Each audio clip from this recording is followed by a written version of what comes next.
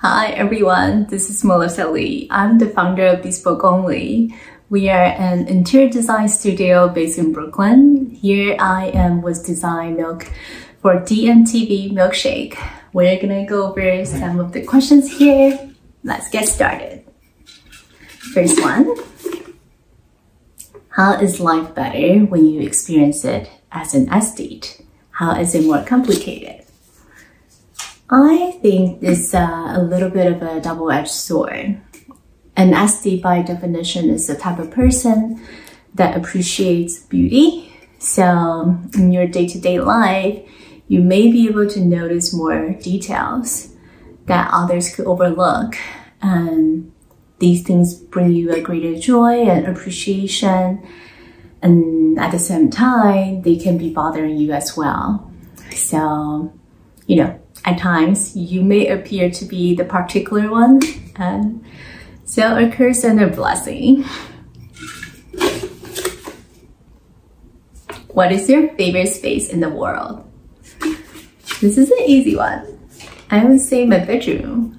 I have 5 cats, so they tend to congregate whenever they find me in the room. I come to my bedroom to decompress, to recollect. This is where I'm most myself, I'm most relaxed. And in fact, this is where we are right now. I choose to film this video here and to bring you the truest version of me. You have walked into an exceptionally average apartment with tiled carpet and white walls. What's the first thing you bring into the space to make it feel like an elegant home? Lighting. I think lighting is such an invisible element that when you think about decorating, it may not be the one that first comes to mind. And it really dictates the mood and experience. Think about the time when you were at, let's say, DMV versus in a nice restaurant. The lighting is very distinct, and that changes how you experience the space drastically.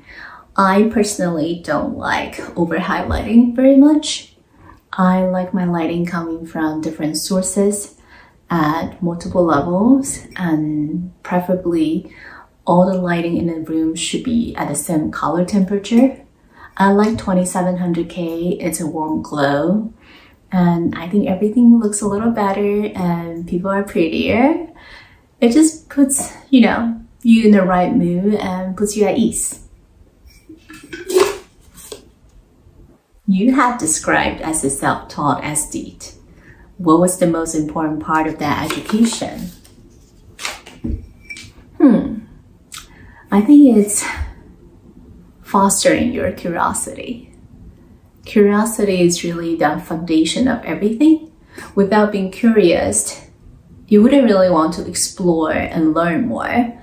So, whenever there's something that starts to interest you, I would say just embrace it, dig deep and dive in. Let your curiosity guide you.